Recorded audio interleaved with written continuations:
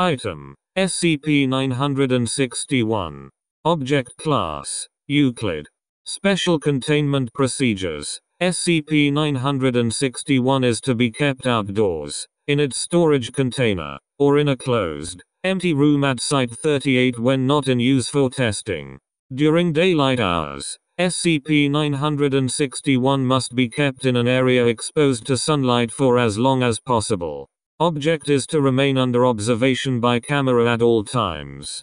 If unusual movement of shadows on SCP-961's face is detected while in full sunlight, object is to be moved indoors and secured in an unoccupied room. SCP-961 is not to be kept in a region where full daylight is not present for at least 13 consecutive hours, though cloud cover or inclement weather does not seem to activate SCP-961's effect. As seasons change, SCP-961 may be relocated as per Protocol 961 Beta. The storage container discovered with SCP-961 appears to be effective in containing its effect via unknown means.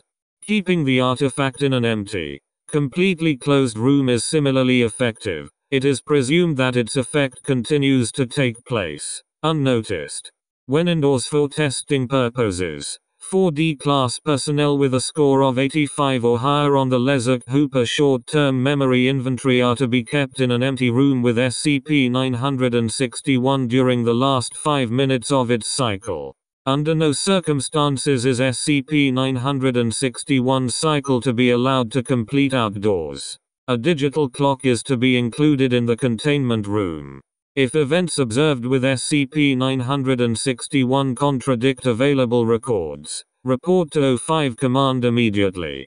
Description: SCP-961 is an iron sundial of unknown manufacture, similar in style to late 17th century English models, but lacking any indication of craftsman or previous owners.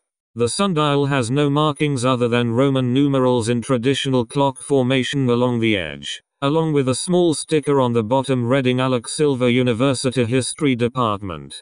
No records exist of an institution named Alex Silver University, but the sticker appears to be recent. When exposed to sunlight and properly aligned, SCP-961 functions as a regular sundial without anomalous properties. When sunlight is not present, however, a dark discoloration will appear to emerge from the center and align itself at 12 o'clock, though taking the appearance of a shadow. The discoloration appears to be imprinted on the surface of the sundial and cannot be dispelled by light at any frequency or intensity. The shape will begin moving counterclockwise along the sundial's edge at usual speed, that is reaching every numeral 1 hour after the last. When the shape's rotation returns to the 12, SCP-961 will manifest its primary effect on anyone in a contained space with it. If in an enclosed room, the areas around the room will be unaffected. If the door is not fully closed, the effect will expand to include the widest possible contained area. The effect of giving SCP-961's effect access to the outdoors is unknown, but researchers agree that the possible risks outweigh any possible gain. SCP-961's primary effect takes the form of sudden unconsciousness and vivid hallucinations affecting all people in range. All affected people will experience the same hallucination during any cycle. The hallucination will always take the form of an event in the past, usually one of historical importance. The event will play out before them for exactly 10 minutes, including the event's climax. All details about each event as reported by D-Class personnel who have experienced the effect match precisely with historical records about the event.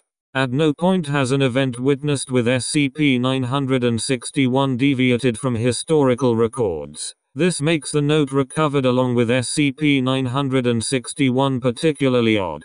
See Addendum 961-2.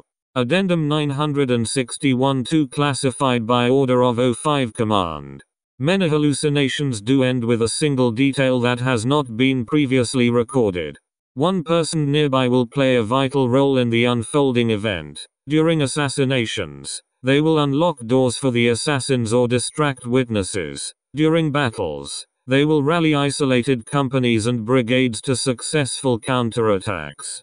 This entity, termed SCP-961-1, varies in physical appearance and dress with each test.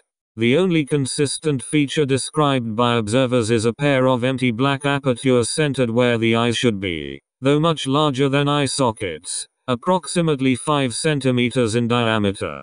People nearby will converse with the entity without finding the apertures remarkable. At the end of many hallucinations, after the entity ceases to influence events, it will turn towards one of the observers and speak to them. Other observers will hear unintelligible conversation. Then the hallucination ends. The observer will not recall what was said to them, only a strong sense of fear or panic. The observer who spoke with the entity will develop acute phobia of sleep, darkness, and being alone, which will subside over the course of the following month.